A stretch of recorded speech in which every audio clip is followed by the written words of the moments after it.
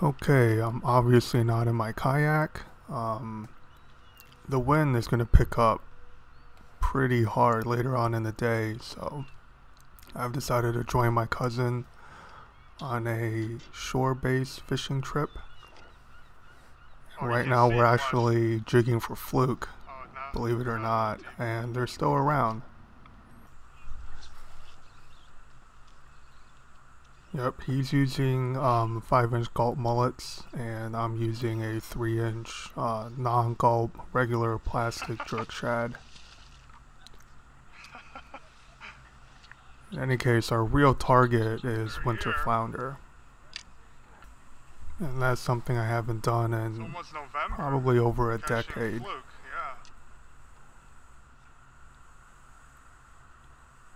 This bulkhead never seen this jigging action. In any case, right now I'm using a 3/16 ounce gammy ball head jig. And this is 8-pound braid to 10-pound fluoro leader. And I'm just popping it off the bottom, letting it sink on slack line. I do need gulp. They're not gonna hit just a plane. It's too cold for that.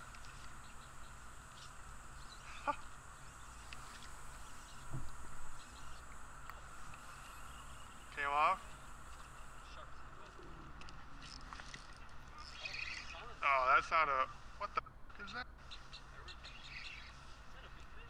It's something.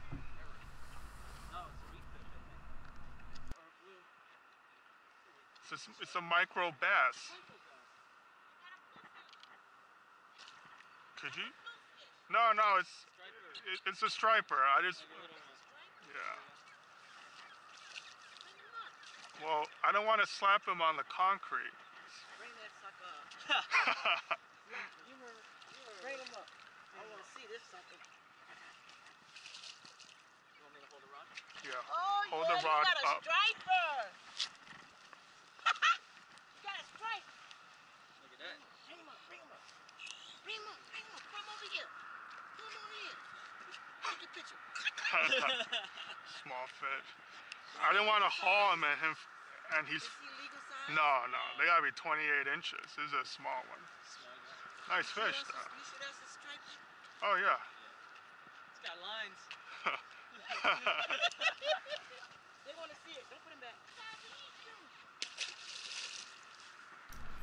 Yeah, this bulkhead is the slice of America. They don't come back. Everyone's really friendly, and it seems like they've been coming here for years. They're not eating. They all know each other.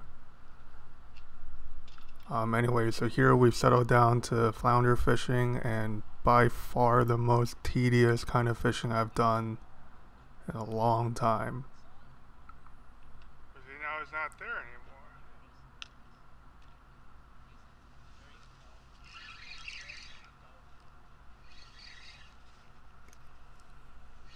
Man, I got out of that chair like a hero. Oh, come on.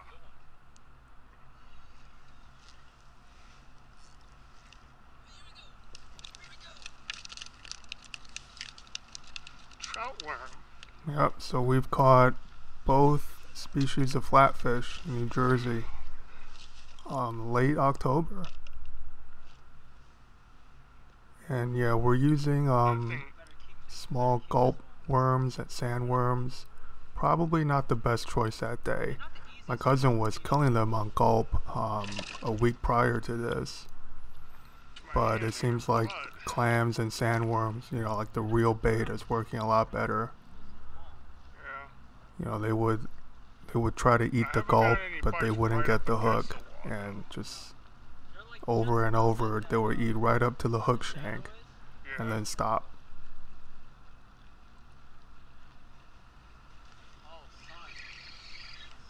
And the rig is just a simple twisted dropper loop, maybe like a 3-inch loop to like a 4-inch sinker tag end. And I haven't tied one of these in a long time. Oh boy. Oh boy. And that one just failed. My first real knot failure in years, probably. He broke off the freaking... Wow, that's a bad knot. This fat keeper my cousin caught a little later, and there's a couple odd things about winter flounder. One is they've got this kind of bone spur, like a spike, near where their belly is. They have virtually no odor to them. There's, like they're slimy just like any other fish, but there's no smell. And I found the best way to scale them is just with the blade of your knife. Anyway, I take the head off, and I'm going to take off the 4 pieces of fillet. We're doing a slightly updated flounder and crab dish. The traditional flounder or sole dish is crab stuffed flounder, right? And you kind of spread like a crab mixture over the fillet, then you roll it up and you bake it. You end up with sort of a 70s cruise ship kind of fine dining dish. No texture whatsoever, just a soft mass of fish and crab. So here we're gonna update the dish to about 1999 with a shellfish bell pepper sauce and just lump crab meat and shrimp that we saute. But what we're gonna do, the key thing to this dish is we're gonna retain the skin, and when we saute the fish, we're gonna make it crispy. So here, just some sliced shallots, some red bell pepper, roughly chopped, sliced garlic. All of this is going to be strained out after we blitz it. So there's some few sprigs of thyme. And we removed the head and shell from these shrimps, and now we're just deveining them.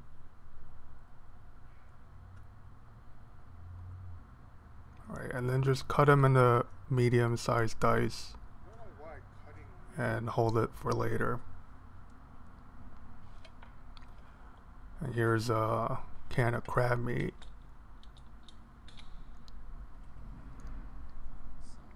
And you want about equal parts crab to shrimp.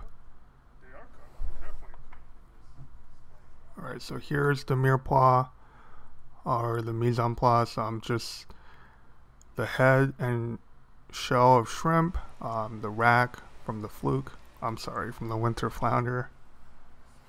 And we're going to roast off the shrimp heads and rack first.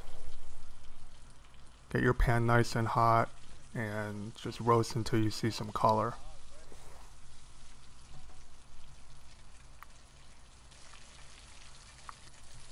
And always season as you go, so every new thing you add to the pan, you want to salt and pepper it.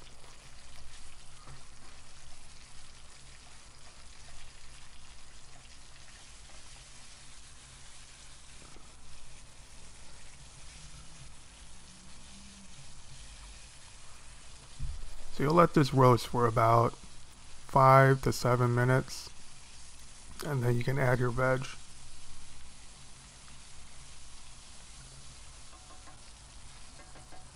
Alright, so now we see some fond develop on the bottom of the pan. Veg goes in, salt, pepper, and let this mixture roast for another maybe 5 minutes. And then we're going to deglaze with alcohol. In this case, we're using a dry sherry wine. You can use brandy if you have it. White wine is fine too.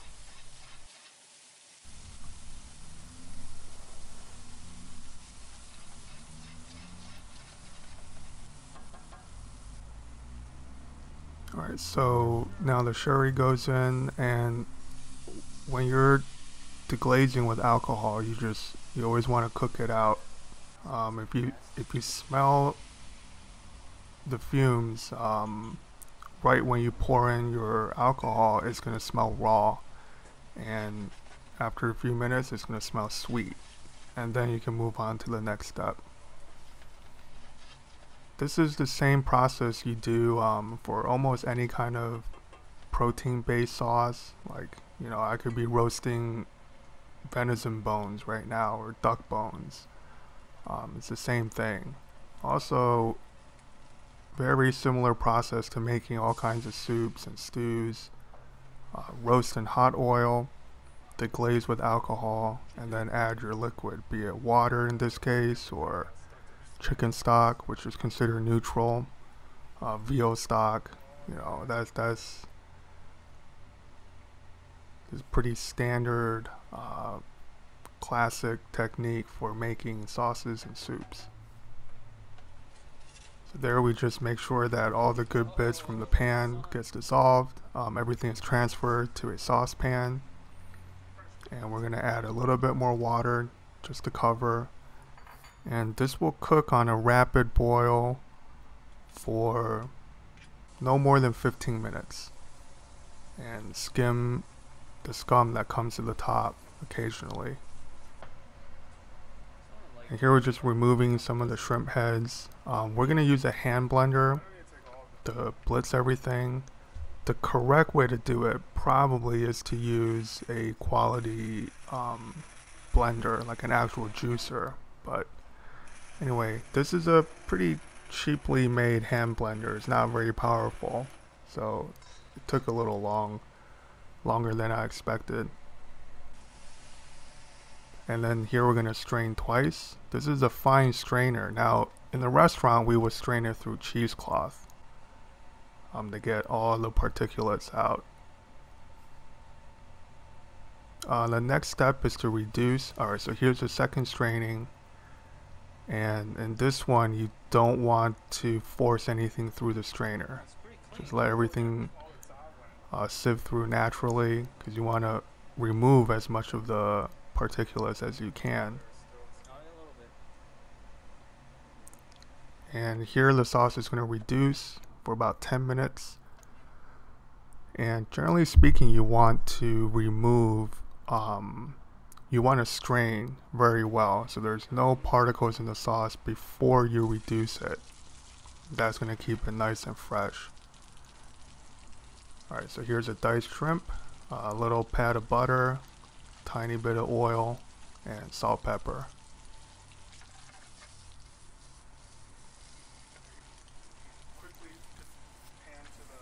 Alright, so while that's going, the sauce is reducing. Ooh, that smells good. I just like waft the butter. This is like the kebab, little. Alright, so once the shrimp is almost cooked through, crab meat goes in. The crab meat is obviously cooked, so you just want to toast it through. That alone just gave you some sub right there. The crab alone. Crab's gonna be like, it's gonna give you 80 subs right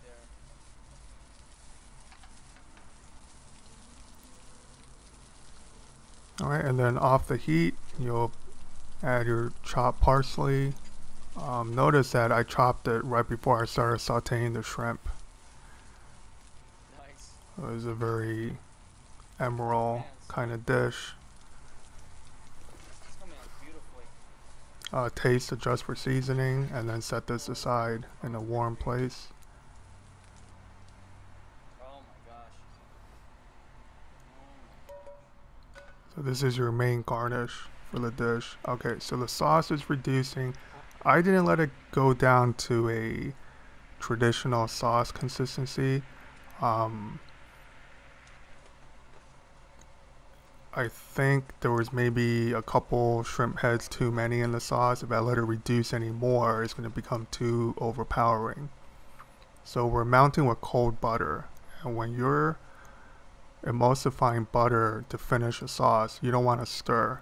You want to just swirl the pot, swirl the pan until all the butter is incorporated, and then the sauce can be held in a warm place for 10-15 minutes. Okay, so the sauce is set aside. We're seasoning the skin side of the fish. This is the side that's going in the pan first. When you're seasoning a fillet of fish, you want to be pretty high above the fillet. You want to make sure your fingers are dry, and you want to let the salt kind of just rain down so it's very evenly spread. And here, once you put the fish in a very hot pan, just keep your fingers or use a spatula. The skin is going to want to curl. You want to try to keep it as flat as possible.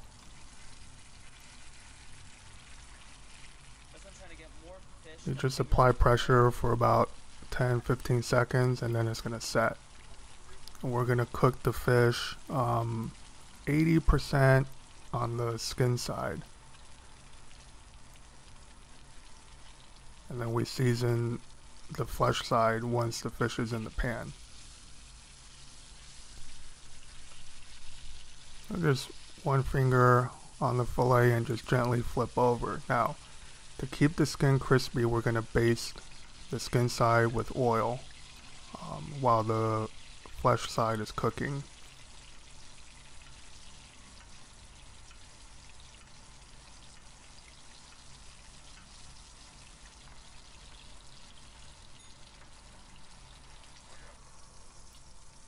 Okay, now we're just going to hold these fillets on a plate and we're ready to plate the dish. So here I'm using kind of a shallow soup bowl. Your main garnish, your crab and diced shrimp is going in first. And just give it a little bit of vertical height. And when you're plating, you want to work very close to your plate. So, you know, here I'm saucing, the sauce pot is right next to the plate.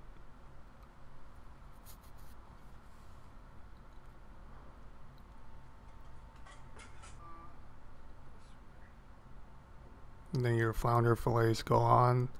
I'm going to do one skin side up and one flesh side up.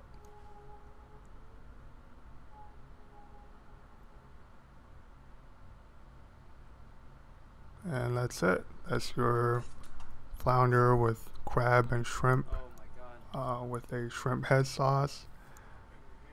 My cousin is going to give this a try. Good.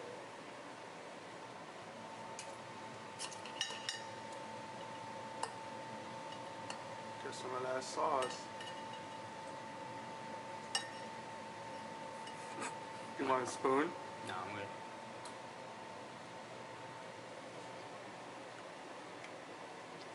How's it? I think no cream is fine, right? Mm-hmm. Nothing wrong with that. How's the fish cooked? Oh my god. Oh my god, I missed it. And here's a still photo of the dish. Winter flounder is delicious. I mean, it is one of the best eating fish, much better than fluke in my opinion. Much more versatile. And the limit being 2, it's tasty enough that we took the trip down for our keepers. Alright, if you like what you see, please subscribe.